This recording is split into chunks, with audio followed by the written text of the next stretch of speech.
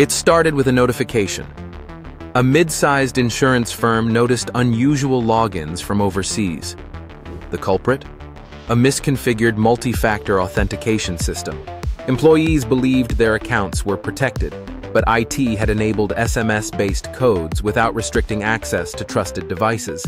Attackers launched a phishing campaign, tricking staff into revealing both passwords and SMS codes. Within days, customer data and sensitive claims were exposed.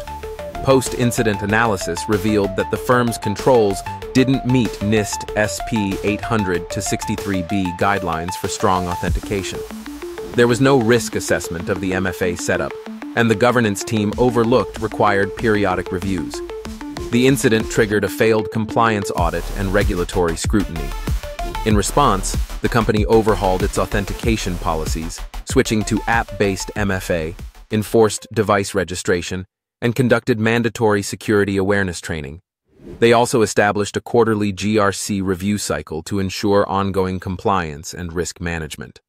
The lesson: even basic security controls must be implemented and governed with care.